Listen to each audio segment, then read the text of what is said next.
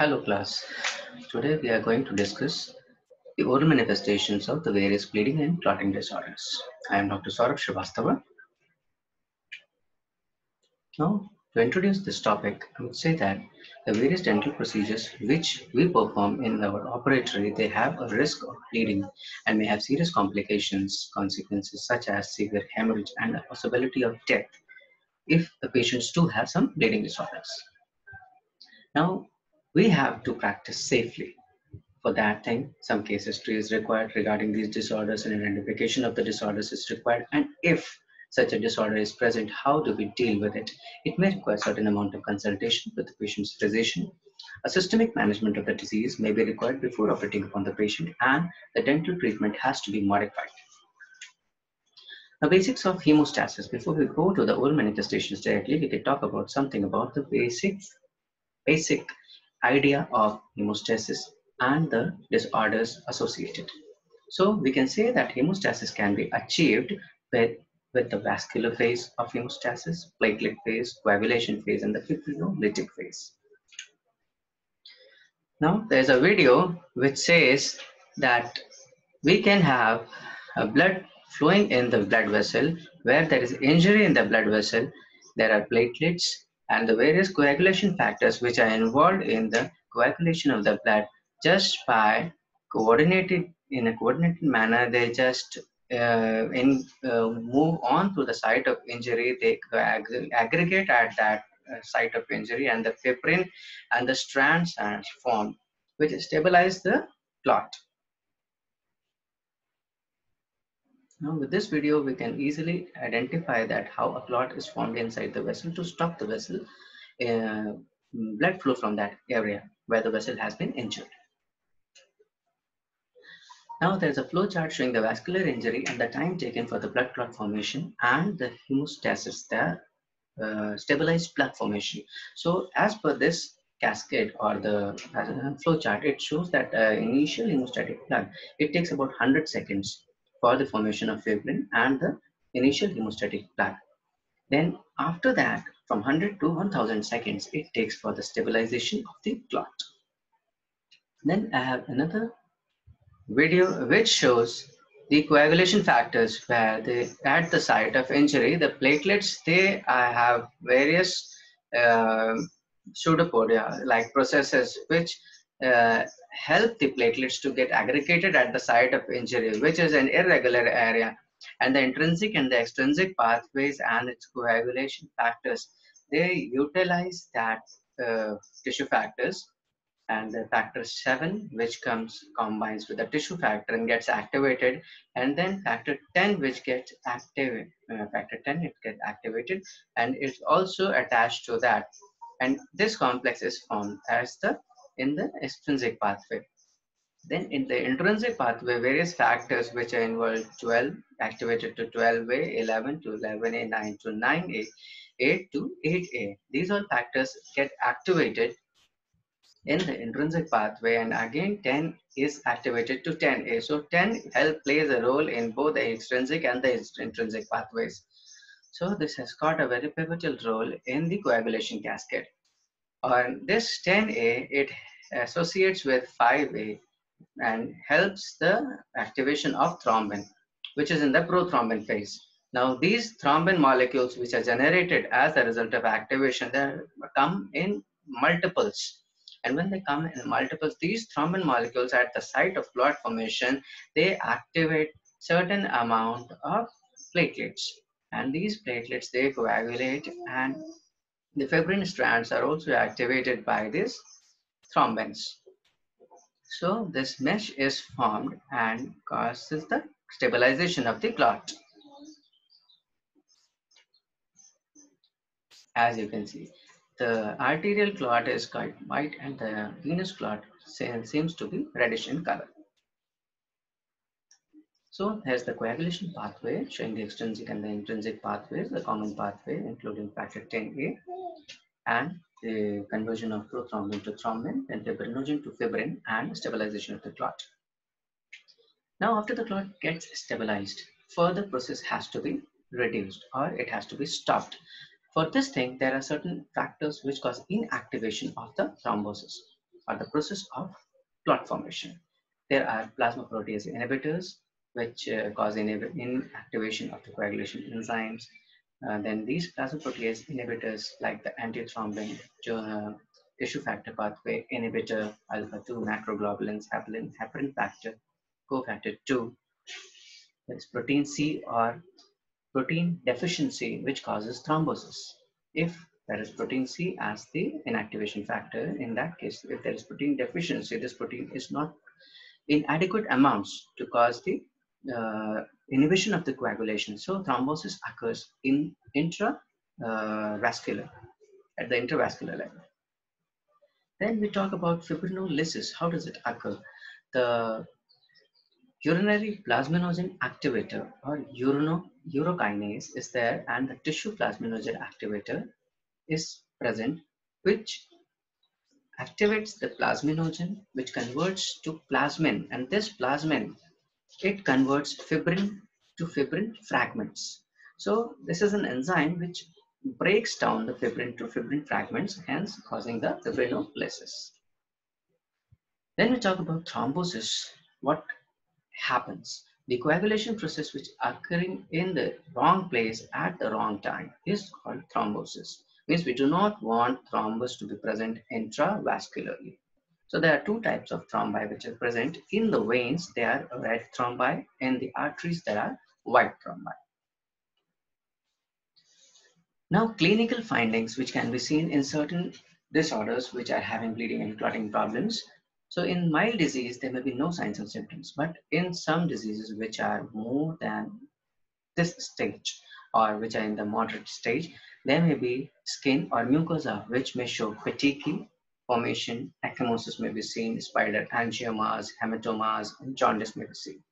In severe hemophilics, what can be seen is deep dissecting hematomas and hematosis of the major joints. What is a deep dissecting hematoma? Sorry. The deep dissecting hematoma is said to be a hematoma which is formed in the soft tissues, especially the muscles or the various facial planes, and it dissects those planes. That is why it is called as a dissecting type of hematoma. Then, if we come across any such patient, what laboratory test should we advise to come to a conclusive diagnosis? Now, the two basic tests to evaluate primary hemostasis are platelet count and bleeding time. These are the two basic tests, platelet count and bleeding time. Then there are certain tests to evaluate the status of other aspects of hemostasis, means the other coagulation pathway factors, like the prothrombin time is there, or the international normalized ratio, INR, is there. Activated partial thromboplastin time, thrombin time, fibrin degradation products, specific coagulation factor assays like the assays of factors 7, 8, 9, and fibrinogen. Coagulation factor inhibition or the inhibitor screening tests, the test for the blocking antibodies. Now these can be seen as when we see the platelet count and suspect the bleeding tendencies. What has been seen is if the platelet count is more than 1 lakh per cc, or the per cubic centimeter of blood, then there is no bleeding tendency, or there is asymptomatic normal bleeding tendency which clots by itself in the given amount of time for a normal person. If this platelet count is reduced less than 1 lakh but more than 50,000, that means 50,000 to 1 lakh, there may be prolonged bleeding after severe trauma. If the trauma is very severe, there may be prolonged bleeding more than the time. The bleeding time may be increased. If the platelet count is less than 50,000, but it is more than 20,000. If it is less than 50,000, then it will be seen as easy bruising after minor trauma. More than 50,000 was after severe trauma. Less than 50,000 is after minor trauma. Easy bruising will be there, and bleeding from the mucous membranes can be there even after minor trivial injury. When it is less than 20,000, there is spontaneous bleeding from the various submucosal areas or under the skin. Petechiae may be seen, and internal organs may also show certain spontaneous bleeding tendencies. So it is very, very important that in diseases or cases where the platelet count has reduced, first we have to know how much platelets are present. Depending on that, we can assess the severity of the condition also. Then the phase of hemostasis and what test has to be advised for which phase of hemostasis, as we have studied the various phases. In the first phase, where the initial platelet plug formation was there, the platelet count and the bleeding time, as well as the platelet aggregation, has to be assessed. The platelet count indicates the number of platelets which have which are present to reduce the propensity of the bleeding. The bleeding time, it also helps to assess the adequacy, means the qualitative function of the platelets, and its aggregation on the injured vascular surface has to be seen in this. The platelet aggregation, the adequacy of the platelet responsiveness to the physiological stimuli can be seen by the platelet aggregation tests. Then the formation of fibrin, the prothrombin time, partial thromboplastin time can be seen as the fibrin formation tests, where prothrombin time is screening the extrinsic and the common pathways, the factors which are associated in these two pathways. Partial thromboplastin time, it is screening the intrinsic and the common pathways. And thrombin time, so prothrombin time, APTT, and the thrombin time, the thrombin cleavage of fibrins, it is seen by the thrombin time. Then inhibitors of blood coagulation. The inhibitors of blood coagulation, after the coagulation is there has to be an inhibition factors which are associated with the inhibition of that coagulation process. Now, antithrombin, it is the quantity of the plasma antithrombin which is determined by this test, and protein C and S, which are again quantified because these are natural anticoagulants, and these can be quantified separately to see whether the anticoagulation process is normal or not. Then we come to the fibrinolysis or the fibrinolytic phase, the last phase, which can be tested by the clot stability test, where the fibrinolytic activity is in excess or the clot lysis occurs and hence the bleeding. And in this, the incubation for 24 hours in saline can be done, where the fibrinolytic activity is in excess. Incubation for 24 hours in 5 ml urea can also be done, where factor 13 is deficient, then lysis occurs. It is also important in seeing miscarriages or assessing the miscarriages due to this deficiency or problem. Alpha-2 antiplasmin can be determined, where the fibrinolysis inhibitor, reduced quantities can cause excessive bleeding due to the increased fibrinolysis. This factor is also important for bleeding. Now, when we see any dental patient with a bleeding disorder, what are we going to expect from the patient? Basically, we will go through the medical history of the patient. If the patient has history, usually if the patient is having any disorder, patient is less likely to not tell you. The patient will tell you that the person is suffering from this disorder. If the prescriptions are there, it is very easy to assess and diagnose what disorder is there and accordingly plan for the treatment. But many a times prescriptions are not being carried by the patients to the dentist. So a brief medical history and the suspected disease can be assessed by the history itself. And if their diagnostic tests have been performed, you can just ask them about what all tests have been performed. If they know, they will tell you. Some family history can be assessed in history only. Then any past dental treatment has been done and its complications or what all implications have been there in that dental treatment, any episode which the patient remembers. Then in the current phase or the current situation when the patient is suffering from that disease, is there any use of medication? Now, the patient may be having the disease or the bleeding disorder. Patient may not be knowing that the person is having the bleeding disorder, but certain medications which are used for various other systemic diseases can have an impact on the coagulation pathway of blood.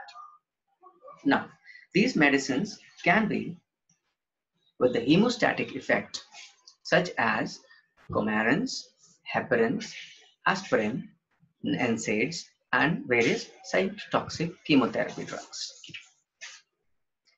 And any active medical conditions from the patient have to be reviewed in history, like hepatitis, or cirrhosis, any renal disease, hematologic malignancy, and thrombocytopenia. History of heavy alcohol intake has also to be assessed, as there is always a risk of bleeding consequences in patients who are having alcohol intake as a habit, and subsequently they are always susceptible for a liver disease, and liver is producing various coagulation factors, so there will always be a problem in the coagulation process. Then if the patient is having symptoms of an hemorrhagic diathesis, such symptoms can be assessed by asking the patient of frequent epistaxis, spontaneous gingival or oral mucosal bleeding, easy bruising, prolonged bleeding from superficial cuts, excessive menstrual flow, and hematuria. As we have discussed previously, based on the platelet counts, we can assess these symptoms. When the history and the review of the systems, it suggests that there is increased bleeding propensity in the patient, we have to advise certain laboratory studies. We cannot proceed further without the laboratory investigations. Now, the first two laboratory investigations which we have discussed primarily were the platelet count and the bleeding time. Okay. Then, in the bleeding disorders, various clinical features can be seen. Now, the disorder is of having the platelet deficiency, or the vascular phase problem is there, or there is only problem in the coagulation phase. We can see by seeing the features of the bleeding tendencies. If it is from the superficial cuts or scratches, there is less likely to be coagulation problem, more likely to be vascular or the platelet problem. If there is delayed bleeding, it is more likely to be in the coagulation cascade problem. Spontaneous gingival bleeding, it is more common in vascular or the platelet types problems. Petechiae are more common in the vascular or platelet type problems. Ecchymosis can be seen in both the types, where the vascular or the platelet deficiency is there, and also in the coagulation cascades. But there are small and multiple petechiae or ecchymosis which are present in the vascular or the platelet problems, but the large and solitary petechiae may be seen in the coagulation cascade pathway problems. Epistaxis is common in both. Deep dissecting hematomas are more common in the coagulation cascade problems. Hemarthrosis are more common in the coagulation cascade problems. Now, lab tests to see hemostasis may be platelet count, bleeding time, as I said, prothrombin time, INR, APTT, thrombin time, fibrin degradation products, plasminogen assays, von Willebrand's antigen analysis, coagulation factor assays, coagulation factor inhibitor assays. These all can be done. Now, how to manage if a patient has come with a bleeding tendency? Management depends upon our preparedness regarding its management.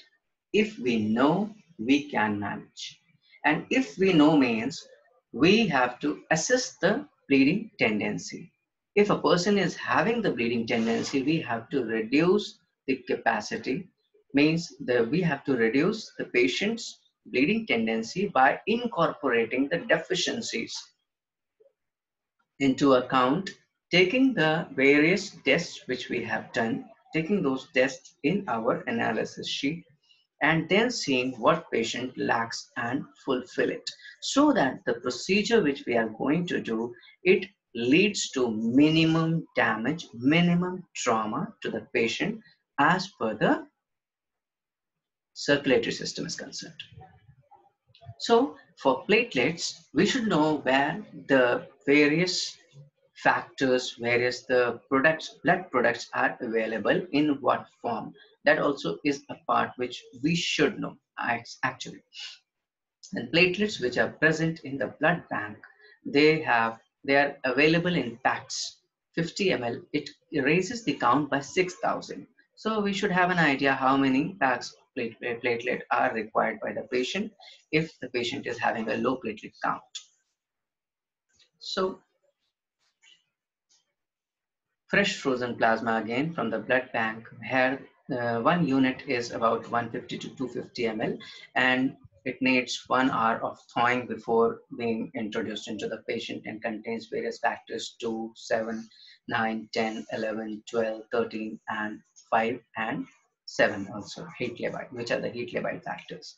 So thawing should be very gentle, and it is very useful. The fresh frozen plasma, it is very useful in cases of undiagnosed bleeding disorders with active bleeding, so it will arrest the bleeding to some extent.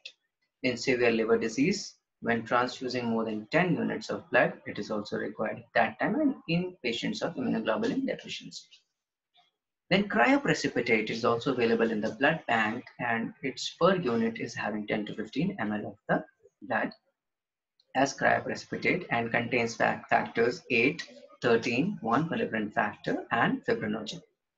Indicated in hemophilia A, von Willebrand's disease, fibrinogen deficiency, and when the factor concentrates are unavailable. Then we have factor 8 concentrate, purified anti-hemophilic factor, which is available in the pharmacy also.